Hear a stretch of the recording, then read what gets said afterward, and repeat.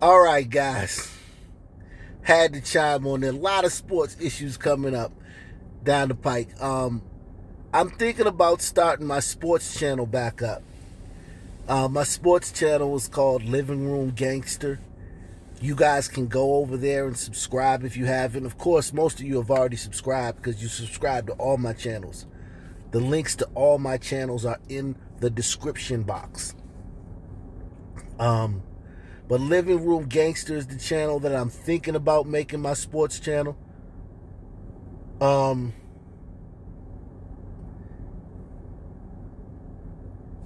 So let's give me your feedback on that one. I used to do sports stories every day. Guys know that. All you guys know that.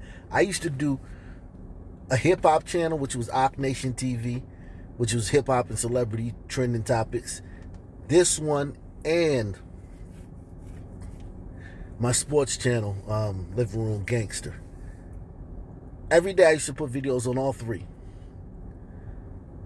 Because so much things are happening in the sports again, I'm thinking about starting that back. I really am. So get in the comment section. Tell me if you would support it. I would like to see, maybe like the sub count grow over there. I think we got like 6,000 subs over there. I'd like to see the sub count grow before I, started putting videos over there, because I want this channel to be more about, current events, news, just things that, non-sports related. But this one right here, this stuff never ceases to amaze me. Rachel Nichols. Now, she said some things that a lot of people are calling her racist for.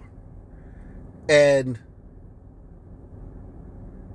I'm just not seeing racism in her comments. I see saltiness, anger. But now, are we at a point in America where white people can't be mad when they lose out on something or something doesn't go their way? Like, she just said, and I'm going to play the whole quote for you, but the main point that she said was, if you need to give her more things to do because you are feeling pressure about your crappy long-time record on diversity, which, by the way, I know personally from the female side of it, like, go for it. Just find it somewhere else. You are not going to find it from me or taking my thing away. What's racist about that? You got a super woke white woman with all the white woke talking points. Diversity, diversity, diversity. Other white people are racist. Not me, though. Black people have it so rough. Everything is against black people. 24/7. 365.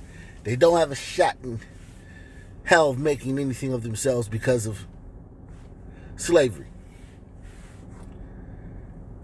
While being around a bunch of people who graduated from Northwestern and Syracuse mass communication program, and a bunch of athletes that make millions and millions of dollars a year. But she still promoted that, even though that's the group of black people around. This is not a woman who was stuck in the ghetto in the trenches. Some Becky with frizzy hair and bad makeup and a bunch of tattoos and some biracial kids. This is a woman that's around all millionaire black people 24/7. That's her job. She's either people she works with or the people she covers. All the black people she covers are rich. And she still promoted victimhood, victimology. Black people need this. The whole world's against them. And now that diversity has come to her doorstep. And she's upset about it. That's human nature. That's not racism. Because if we're gonna let these wokey wokes call her racist, What was she when she was championing your cause? She just didn't want it to affect her.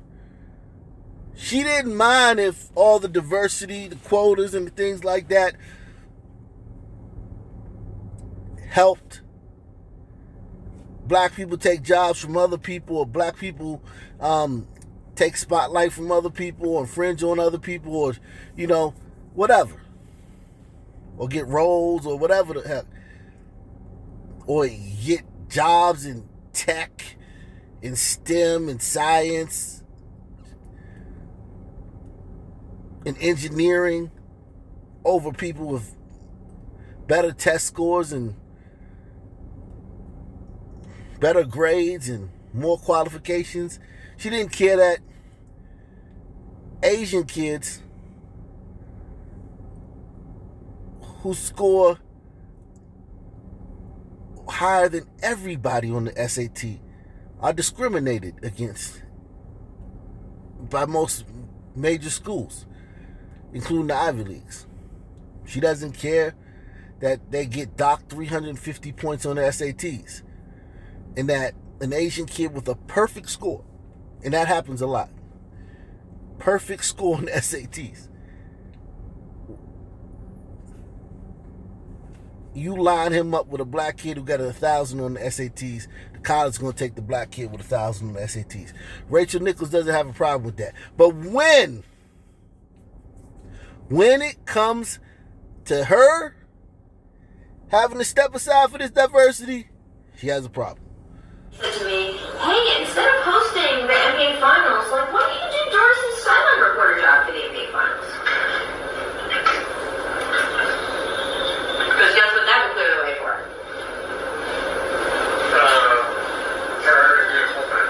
For Maria to do the hosting for them.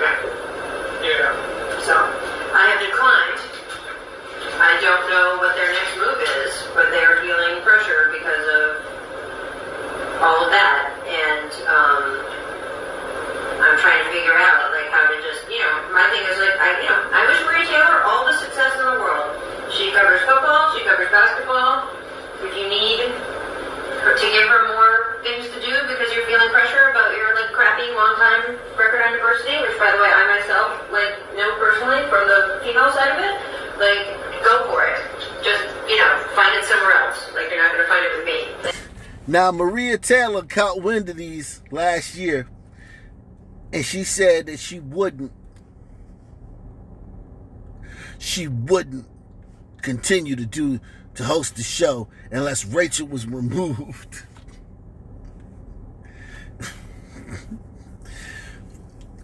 Listen, I like Maria Taylor. She's beautiful, she's tall, rare to see a brown-skinned sister in that role. It's beautiful to see, a sister. She's not a damn mulatto. She's married to a identifiably black man, a brother, nappy-headed brother. Look at these wedding pictures. Beautiful couple, man. Most of the woke people at ESPN, if you're woke at ESPN, it's almost, if you hear somebody say some woke stuff on ESPN or in the media in general, it's to the point now where you don't even have to ask who they're married to. Once you hear the wokeness, you know they're not married to a black woman. Like our pal Jalen Rose. He can yell on live TV, arrest the cops that killed Breonna Taylor. He can say the U.S. is afraid to send an all-black team to the Olympics, even though they've done that 4 times. Not 1, not twice, not 3, not 4. 4 times they sent an all-black team to the Olympics. This time they have 1 white person on the team. This is the first time in a long time they actually have 1 white person on the team. And Jalen Rose, a black man, got to get on TV and complain about that. And not only complain, but say that America, as a country, all of us, represent America, we're afraid to send an all-black team to the Olympics. It got very little pushback for that. Gave an apology, rambling apology, in which he didn't apologize. And it was over. You think Jalen Rose took one of these sisters, the least married group in America, and made her an honest woman? Nope. He found him a white woman from the Middle East. And don't get me wrong, Miley Karam is fine as frog hair, but nevertheless. And I know you know this guy, Mark Jones.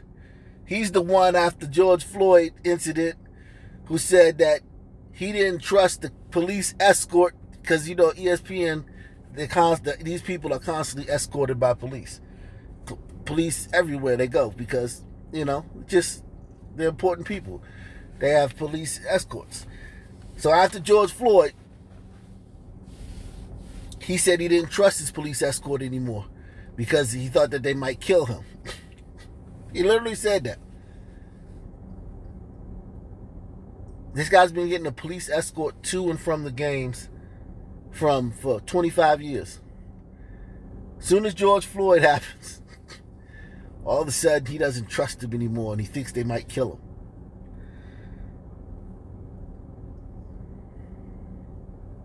So this is why I give Maria Taylor a break. She's wokety woke, woke, but she not gonna show up with a white dude.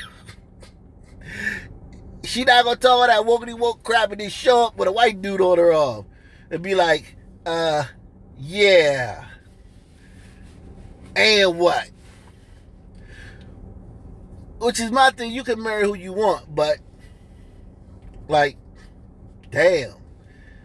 Like, you disparaging other people. You calling people coons, and you making this like other people questioning their blackness, how black they are, because they don't agree with you on a topic. Because they think that guy shouldn't have did that. He shouldn't have fought with them cops. What do you think was going to happen? Maria Taylor's going to question whether you're black or not.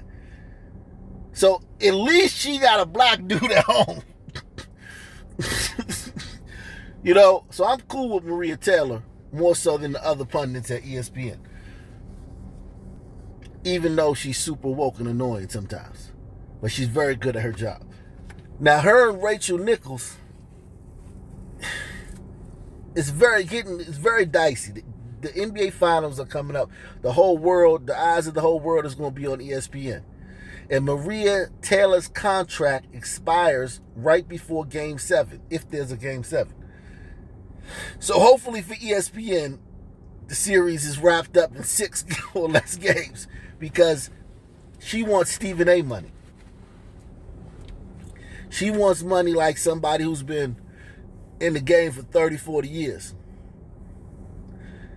Stephen A. Smith, Skip Bayless type money. And she's only been doing it for, you know, a fraction of that time.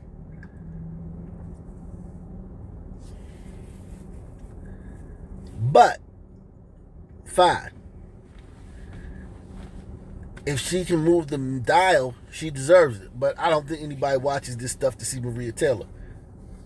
Even though she's very good at what she does. I'll give her that. She's a very good... She played college basketball, so it's not like she's just some chick up there, you know, ditzy chick talking crap. She was a college athlete at a very high level.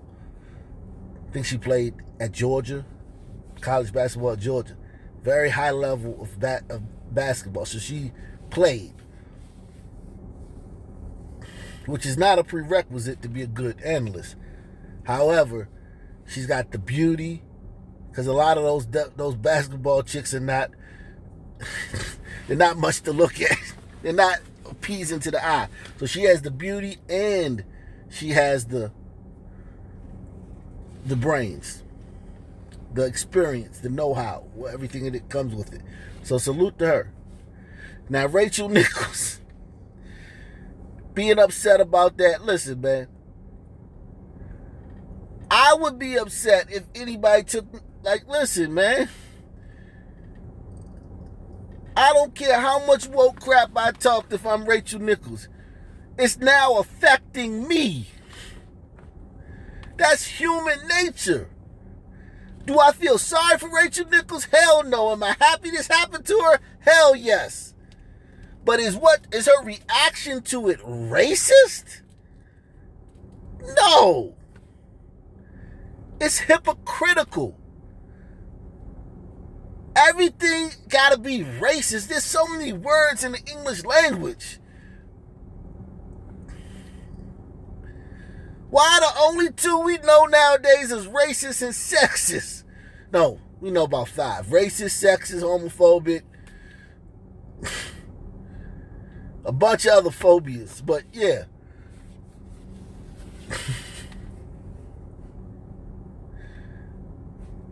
We've really dumbed down the English language. There's so many things you could call Rachel Nichols other than a racist for her rant about Maria Taylor.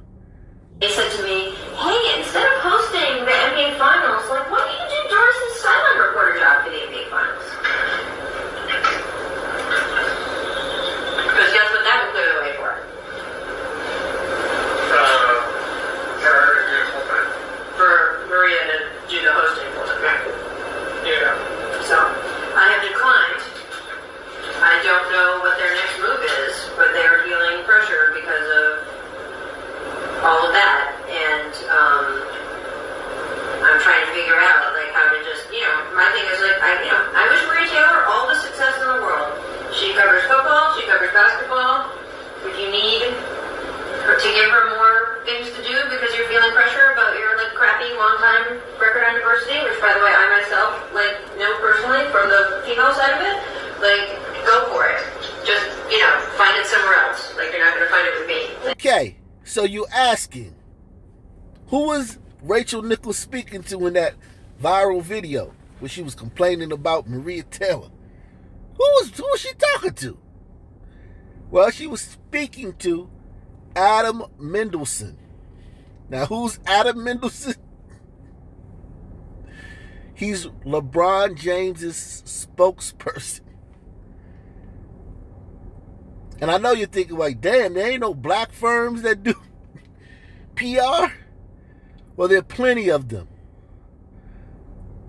LeBron,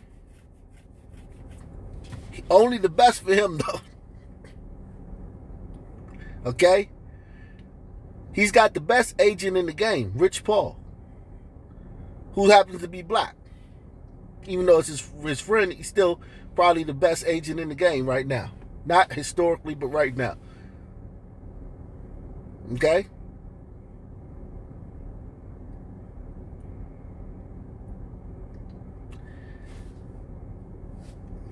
He plays for one of the best franchises who's owned by, Jeannie Buss, whose dad was one of the best owners. But now she's taking over, and so far so good. She's a great owner. But only the best for LeBron, regardless of race. LeBron don't care about race. If you're the best, black or white, he'll choose you because he's very shrewd, and he's, he didn't get to where he was by choosing people based on their color. LeBron got to where he is by choosing things based on how good they were. He grew up in Akron. The best basketball program in Akron, St. Mary, St. Vincent. Or St. Vincent, St. Mary's, one of them, I don't know. But that school's 75% white. Even though the public schools that LeBron would have gone to would have been almost 100% black. He chose to go to the 75% white school because that was what was best for him. That's where he would have got the best support. Got to play a national schedule, fly to games, travel, safe environment. Don't worry about gangs and shootouts after school and things like that. Great education.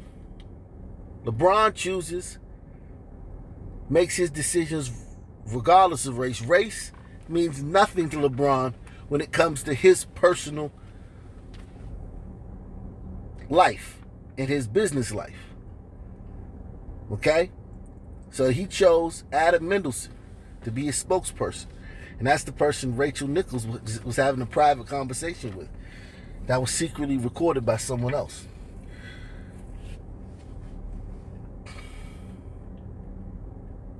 So I want you guys to just take that into consideration next time you hear LeBron James talk. Some wokety woke crap. That wokety woke crap is just for you. If LeBron James is about to make a hire, if he needs a new dietitian, a new strength coach, a new personal assistant, a new lawyer,